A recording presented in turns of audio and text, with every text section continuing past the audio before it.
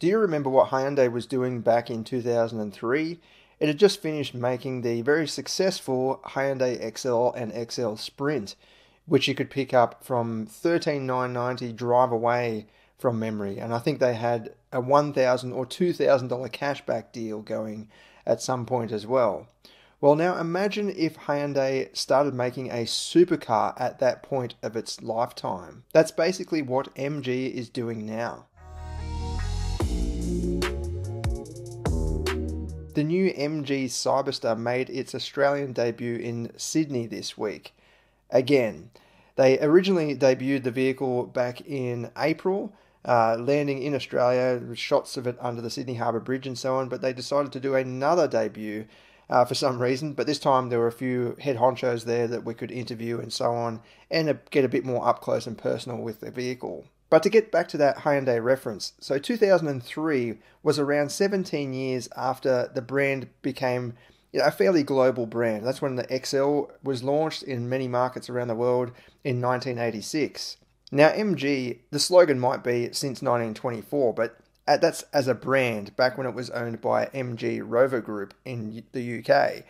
It was acquired by SAIC Motor in 2007 and has been a Chinese company since. And certainly in Australia, it has only been around since 2017 as a modern brand when it debuted the ZS small SUV. The Cyberster is a very daring model in my opinion, because MG is still quite a young brand, as a modern version of the brand anyway, and it would have been like Hyundai launching a supercar back in 2003.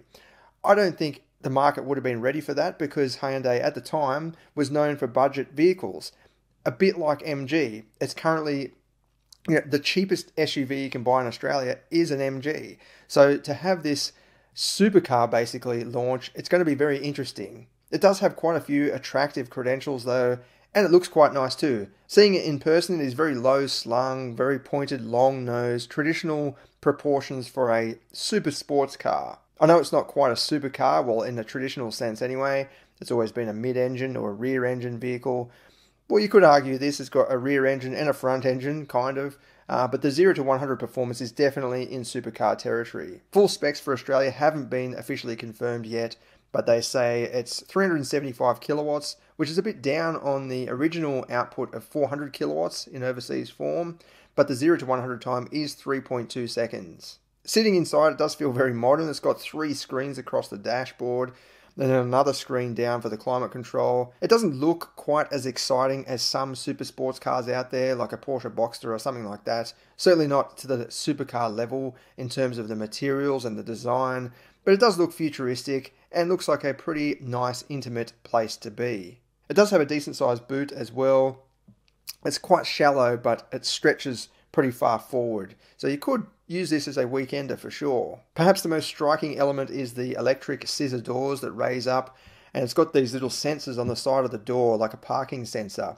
So if you stand too close, the door won't actually open, which is very, very weird. You've got to sort of push the button to open the door, then step back or step behind where the rear wheel is basically to allow the door to swing up.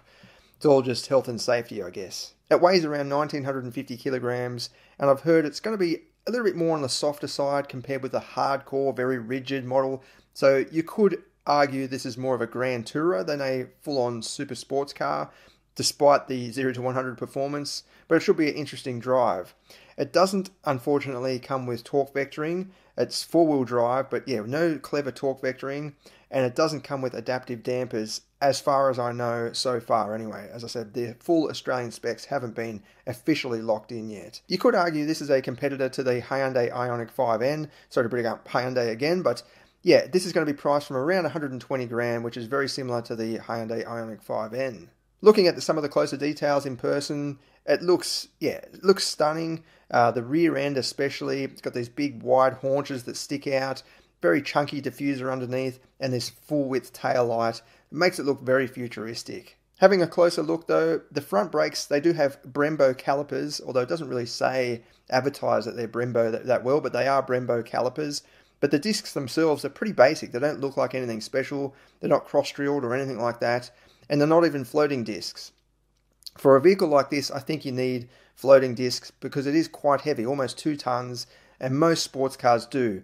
Basically, what it means is the disc can heat up and expand and contract as it cools down. And that helps with longevity, but it also reduces the chances of the disc warping. So when you keep doing that with a solid disc or solid mounted disc, the disc will get hot and then start to warp and bend, and that's when you get that shuddering feel. So I think they really should have fit floating discs, on first impressions anyway. Again, the final specs for Australia have not been confirmed. It does feature staggered width tyres though, 275s on the back and 245s on the front. That should be perfect for a vehicle like this, and it will be available in a number of colours, including a vibrant bright yellow, the red that you can see here in the pictures, as well as grey, dark grey and silver. You'll also be able to get different interior combinations with red seats and red steering wheel and so on. Other highlights: a Bose sound system, 8 speakers, plenty of connectivity and a range of around 580 kilometres on the CLTC cycle. Again, local specs are yet to be confirmed. Let me know what you think though. Are you looking to order one of these, or would you buy one of these?